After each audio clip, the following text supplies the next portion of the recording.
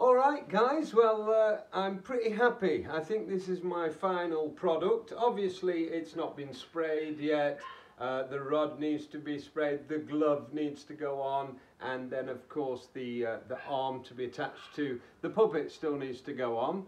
But here we go. So looking at the hand in detail there, they've got 3 joints per finger, just like we have, and even the thumb has a crossover and the 2 other bending points there.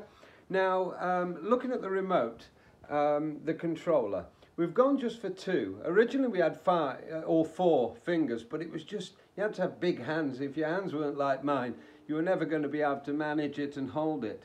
I've also put a little tension bar in here. You undo the twisters, which are all printed, and bring it up or down to tension it a little further, or if you want the hands already half curled and things like that.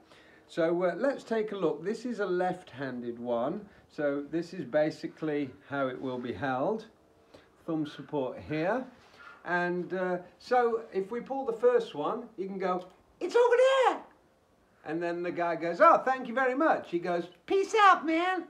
You see? And then of course he can also do a full fist or to grab onto things. So let's do it this way for you. So that's the pointing, that's the piece, and that's the fist. And if you look down here at what I'm doing, all I'm doing is this one gives the point, this one gives the piece, and both of them together give the fist.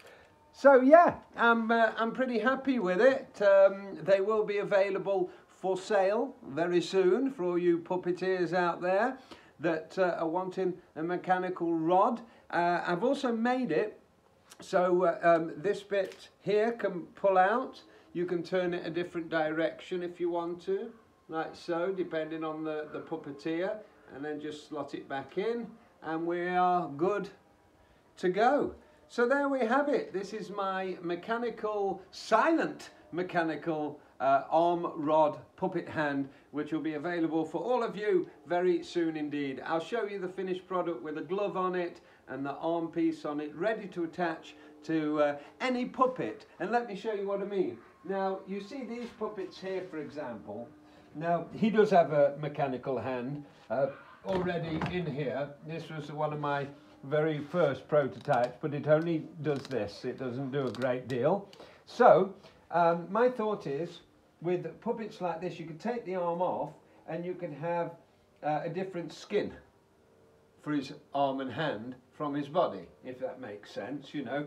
Same with here, you know. Anyway, there we have it. We will also, in the purchase, you'll get the pattern for the glove, so you can make your own glove and own arm whatever colour you want to match the puppet if the colour that you get from us doesn't seem quite right. So that's it for now. I hope you enjoy it. Keep your eyes peeled. It's coming your way soon.